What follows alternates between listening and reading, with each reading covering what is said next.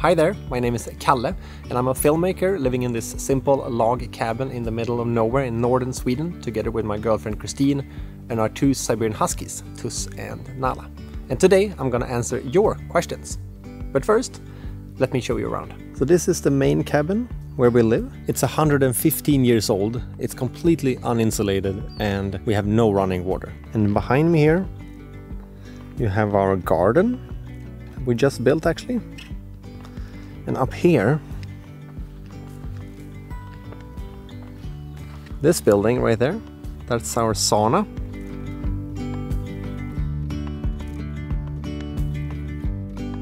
And over there is what we call the random cabin, where we put everything that we can't fit in the main cabin. So the very first question is, can you share some of your favorite moments or experiences while living in the Swedish wilderness? There's two moments that comes to mind, and it was one of the first summers I spent here, and me and my sister was actually sitting in here eating dinner in the living room, and I just saw something moving across the lawn behind her, and I couldn't see what it was from the beginning, and then I actually realized what it was, start running for my camera, because I realized it was a lynx. We call it lodjur in Swedish, and it's a big cat just wandering around here in the forest. And people can live here their entire lives without seeing a lynx. And I have no idea how I got that lucky to be able to see one just randomly showing up, just walking across our lawn. So that was one of the coolest moments I've ever been a part of. And the second one I think of is me and Christine was actually sleeping in the bedroom.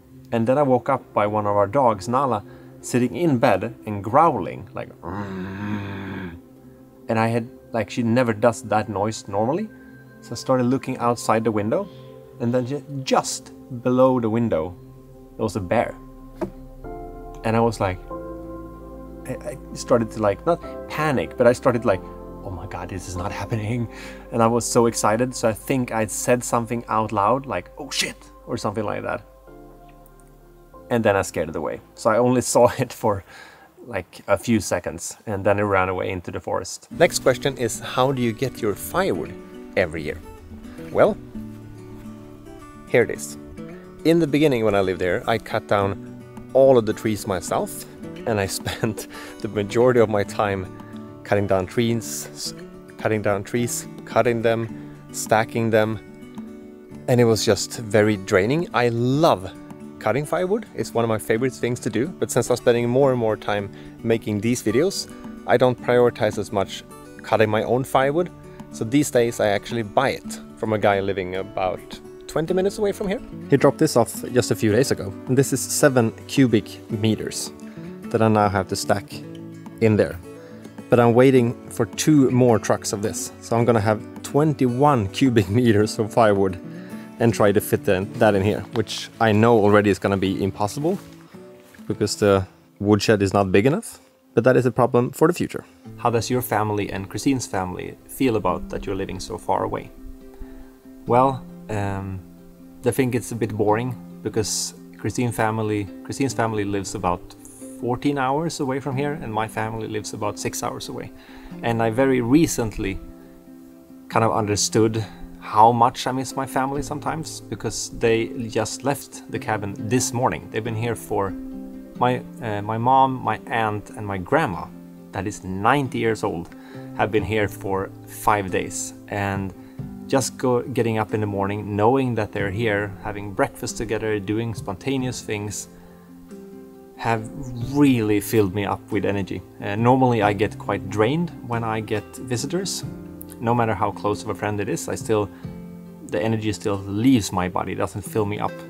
But with my family coming here, I just got so truly happy that they were here. And I never thought my grandma would be able to see this place because she's 90, and I know it's a long trip for her to take. And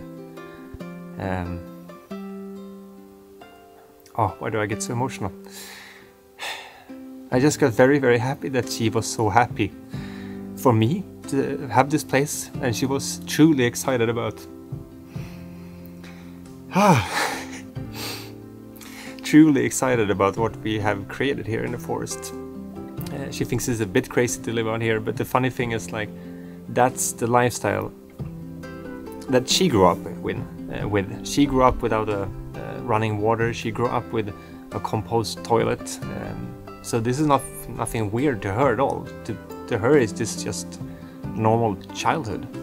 So it was so fun to see her experience this place for real, and not just through pictures and videos. So I'm very happy I got to have her here for a few days and share this with her. So yeah, as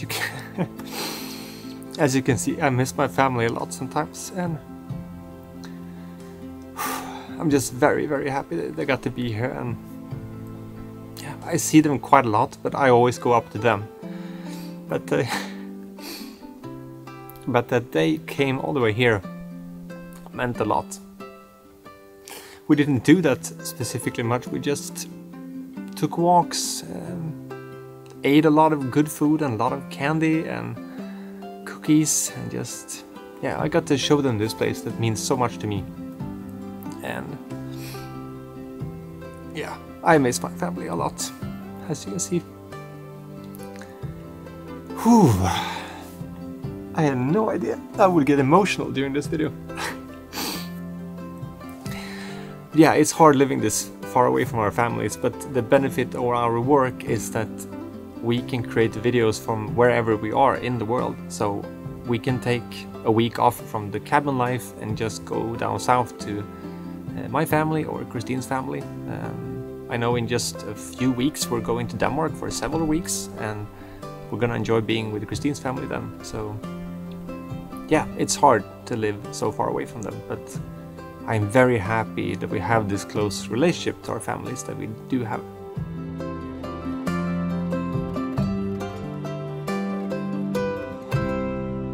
What kind of plants do you have in your herb garden? Well, let me show you. I finished this project maybe 2 weeks ago or something. So it's these 4 boxes and that circle there at the end. But let me show you what we've planted. I'm not exactly sure of all the English names for the plants, but I maybe can put them on screen later. So this is Thai basil. Over there we have something called dragon in Swedish. And here we have thyme. And there we have lemon thyme, I guess you would translate it to maybe. And over here we have what we call mynta. And this is, I guess you say mint. And this is peppermint. Mint, maybe. Maybe that's the correct thing to say. Over here is oregano. And this is basil. Over here, let's see. We call this ringblomma. Like ring flower, maybe. Over here we have frossört. And here is something called hjärtstilla. And in this box we have green kale right here. And then a pumpkin there. And then some squash over here. I think it's starting to grow a bit here. Yeah, tiny ones coming to life. When I posted the video about me building this herb garden, I actually got a lot of questions about, but how are you going to protect your garden from wildlife? Well, at the moment it's not very protected, but my plan is to weave, I think that's how you say it, a sort of fence. So I'm gonna put down poles, and then in between those poles I will weave or zigzag branches from our forest, and that will protect a kind of a fence. But at the moment we haven't had any animals yet, but I guess when they do find it, they will not leave it alone. So the fence is absolutely a priority, but I will see when I get it done. What do you do to help yourself to take the first steps when beginning a new project? How do you motivate yourself? And that's kind of a perfect question when we're already here at the garden, because that's a project I pushed and pushed in the future for a long time because I didn't exactly know where to start. But I just said to myself one day that I just take the shovel and I start digging, and then we'll see how it goes. And I realized that that's truly the best way to do it, at least for me. Because then I realized, oh, okay, it wasn't that bad. Because it's what's keeping us back is usually the thing we have in our head, our thoughts, our mind, that's stopping us and thinking or making us believe that we're not as good as we think we are. Which we are. We're capable of a lot of things, and we should just be able to realize that, or we do realize that when we actually do try. And I don't think it's a matter of motivation, if I have to be honest, it's a matter of discipline. So my best recommendation is just to start. Take your shovel, start digging. How do you feel that Christine and you are able to balance your life in nature with your life with technology? Well, I wish I could say that we have a very good balance. But to be completely honest, our lives surround around both nature and technology. I like to say that I have one foot in technology and one foot in nature, because I do enjoy both. But I am in technology more than I want to be. I don't think I would have had any social media if it wasn't for this line of work that I have with YouTube and Instagram. But I do enjoy it at the same time, but I really wish I could work less. But I can't work less, because then I wouldn't be able to afford those things I need or want to build out here, and to build the future out here with a build out of the cabin and complete the A-frame and all the other projects we have going on. So I want to be less in technology. I want to work less, even though don't get me wrong, I love making these videos. That's my biggest passion in life. But I still wish I could get more time on each video, and I can work less. Choose a bit more of my own time when I do just nothing. You know, just go fishing for several days, or just stack firewood if I want to do that, visit friends and family. But now I don't actually feel like I am even able to take a break. And that is really difficult, because I moved out here to have more free time. I've chosen this for myself. I mean, I love living in the cabin, I love my filmmaking career, but I wish I could find more of a balance. And I keep telling myself that just give it more time and you will find more balance. But I'm not sure that's true. I think that's going to be a constant struggle, because technology is more and more interweaving itself with our lives. So it's kind of hard to be without, almost. So, short answer, no, I don't think I have a good balance. But I hope I will have a better balance in the future. What are the benefits and drawbacks of isolation versus community when living in a rural setting? Is there anything you would like to change about where you live? I like spending a lot of my time alone, so living like this for myself with Christina and the dogs, of course, is what I really am passionate about and what makes me happy. But what I do miss, if I have to change anything, is that I would like a big bit of a younger population moving into this area as well. No hard feelings to our neighbors, but most of them are around 70, some of them 60 and some of them 80. But most of them are retired since a long time back, and it would be fun to have some fresh blood into the community. That's the only thing I'm missing, I would say. I think a lot of you guys have the perception that I am a very isolated guy and not very social, but let me prove you wrong.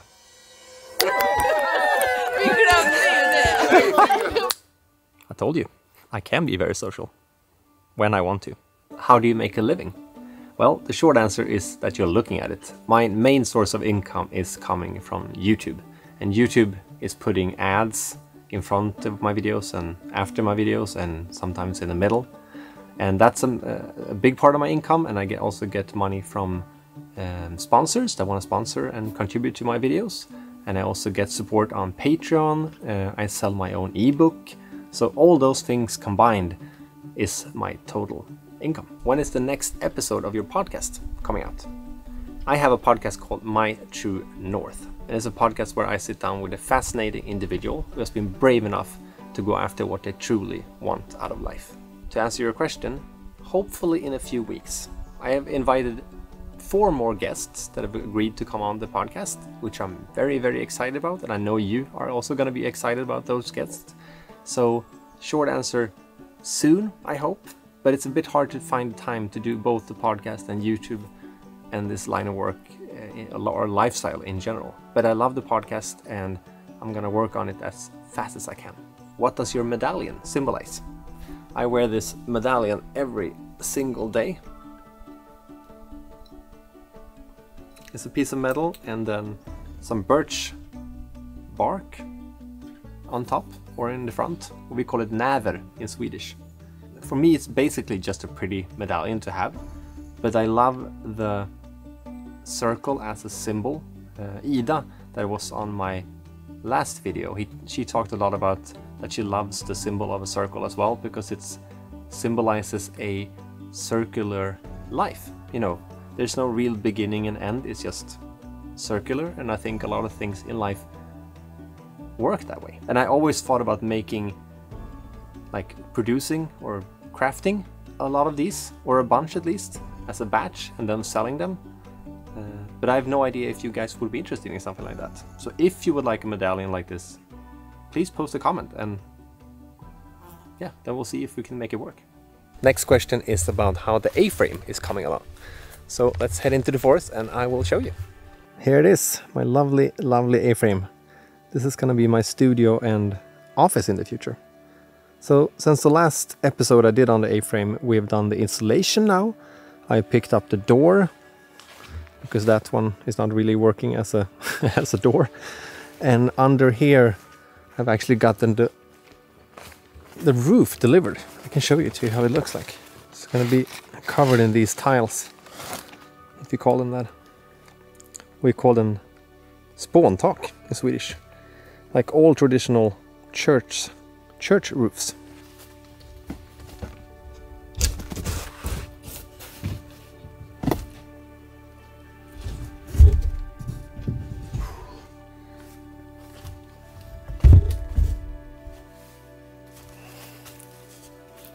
So this is what it looks like from the inside.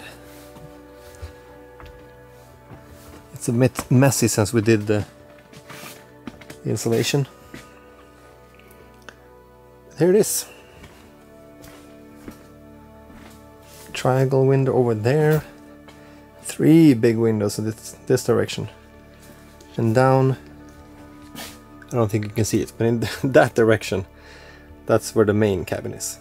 And a lot of people have the perception that this is a very small cabin, but I don't know if you can pick it up on the camera, but it's quite big. I have no chance of reaching the roof, so for me it's the perfect size. While we're walking back to the main cabin, I might as well just answer the next question, and that was, what is your experience with mosquitoes and how bad is it? Well, there are quite a lot of mosquitoes. It's depending on how much is raining or how dry it is. Right now it's okay, but I don't know if I'm getting more and more used to the mosquitoes up here for every year. Because I remember in the beginning I had almost like a panic when there were so many around me and sitting on my face and I couldn't sleep. But now I don't get that bothered anymore. But for some weeks, usually in the beginning of June, it's almost impossible to walk outside because they're just on you. You can feel them like sitting on your skin, you can hear them, and that's hard to ignore. But I have to say, at this point of the summer, it's not that bad. Next question is, have you ever thought about giving up on your lifestyle? Yeah. many times, but not for real.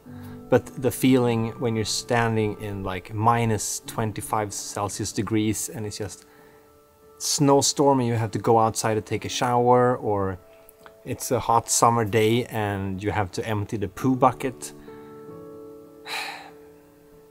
there's a lot of things that is, I would wish, or I'm hoping for in the future, it's going to be a bit more convenient.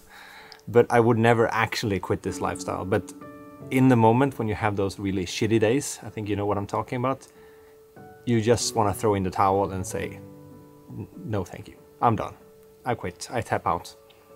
But it hasn't come to that yet, at least, and I don't think it will. But of course I have times that I feel like, what am I even doing? Like, why am I putting myself through this? But what it comes down to at the end of the day is that this lifestyle is way more meaningful to me, and it makes me truly happy. What would you tell your 17-year-old self about life? I think I would say that you think that adults have everything figured out. I'm 35 now, so I would put myself in the adult category, and I would say when I talk to friends, family, even have a conversation with myself, I realize I have no idea what I'm doing. I'm just trying to figure it out along the way, along the way of the life journey. So if you're 17 or if you're a teenager at all, don't think that we have everything under control. We're still trying to figure it out, that we're never gonna actually crack the code in some way. I think that's part of life's journey, to not exactly know what's coming around the next corner. And for me that's exciting, but it's also important to know that there is no one really with the correct answer out there. So you just have to create your own, I think. And one other thing is that I would say to my 17-year-old self is that don't take everything so seriously. Do what you think is fun. Go for the education that is not don't go for the correct education or the correct job. Go for the one that makes you happy, because that's what gonna push you forward in life and makes you feel excited when you go up in the morning. Aim for happiness and not what other people are expecting of you. How did I find my dream cabin in the forest? Well, the very short answer is that I found it online. I searched for log cabins that was for sale, and I started looking up north because I wanted a different different way of mentality in people, and I wanted a different kind of landscapes. So where I grew up there was a lot of forest as well, but I needed, raw nature. There was no neighbors, there was actual real forests, there were mountains around me. I didn't have that growing up, so I wanted something different. So I found it online, and the guy that have had it before, or everyone that has owned it before me, has only used it as a summer house, because most people have seen it as a unlivable situation during the winter. So the guy that I bought it from was a bit questionable when I said that I might move in here permanently, but I'm very happy I did. What do you do in case of an emergency? And that is a question we get a lot, because there's actually not exactly a hospital around here. But a half an hour away from here is a town called Sollefteå, and they have a hospital with an emergency department. And we've been at that hospital several times, visiting it for small or big things. But when it comes to emergencies, I don't think it's that far away. We have a car, we're connected to the roads, we can just drive in. But I realize how tough it can be. When I was sick here, was it last spring I think? I got a really bad flu, and I was stuck in bed for over 2 weeks, and Christina was in Denmark, and I had no chance of even leaving the bed. I can admit that I actually I opened the upstairs window and peed outside of that, because I had no energy going down the stairs and going outside peeing. That's how bad I was. But that's why I love this kind of area. There is about a 20-minute walk to the closest neighbor, but we are in, not constant contact, but we are very good friends. So I just called them and said I'm sick, and they were kind enough to come over with food and supplied me with whatever I needed. And that's what I love about these kind of neighborhoods out here, because people are actually willing to help, and people are so friendly, and I never experienced that living in a city. Of course there are friendly people in a city, I get that, and I'm not saying the opposite. I'm just saying that I've never experienced this sense of community since I moved out here. We're able to solve the water situation. We have a pond right here on our property that supplies us with drinking water and shower water, and that comes from a cold spring up on the mountain. And during August usually it kind of slows down, or it's even stopped pouring from the mountain. But this year it started in June, and the water hasn't come back yet, and I have no idea why. So it's kind of a problem when you don't either have drinking water or showering water. I mean, I can go down to the lake, that's only like 400 meters to get showering water and just take a swim there, but drinking water is a bit trickier. Now I get it from Christine's parents' house, that is a bit of a, like, it could be 30-minute walk from here. That fill up small bottles and bring here, bottle by bottle, and it's a bit annoying. So I'm gonna spend the next few days trying to hike up the mountain and actually trying to find where the problem could be, because it has been raining a lot, so it should be water right now, but there isn't. Why did you choose to live in a cabin? Well, I bought this place actually as a summer house to begin with, and I only picture myself being here on the weekends or going here on holidays. But the more time I spent here, I just felt more and more happy, and I came to a breaking point where I was like, I'm not happy in the city. Like when I was here, this is true happiness. I couldn't put my finger on what it was, but I think it was the feeling of freedom, not having any neighbors whatsoever, and it's just completely quiet. I don't know, it just feels like this is how we're supposed to live. I don't know if that makes sense, but I don't think we're supposed to live in, like, packed together in a city in small apartments, and yeah, that's not for me at least. But I don't know, it doesn't need to be a cabin in the forest, but this makes me happy for some reason. And if it's a bit of a struggle sometimes, yeah. Almost every day there is something that is a struggle, but it's still worth it. Are you happy with your life? I mean happy that you can just look forward to a new day without any concerns about the future. No. Because I think if you're expecting to be happy all the time, every day, I think you're setting up yourself to fail. I think life is supposed to be struggles. I think it's supposed to be failures, because it's life. It's not supposed to be happy all the time. A relationship is not supposed to be happy all the time. You're growing with your failures, you're growing with your struggles. The point is not being happy, the point is life. Being a part of this journey is what it is.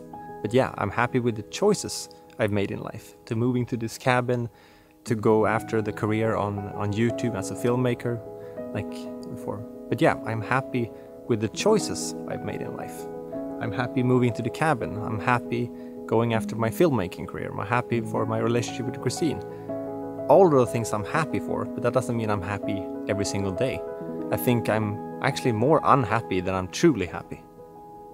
I don't want that to sound very depressing, but I think when I'm struggling, I'm actually evolving at the fastest pace possible, because I want to grow as much as I can as a human when I have this time on Earth. So yeah, I'm happy when I wake up in the morning, but I don't expect to be. I have to fight for it. Thank you so much for watching this little Q&A video, and if you have any more questions, just let me know in a comment down below. And until next time, I hope you guys take care, and I'll see you in the next video. Next question is...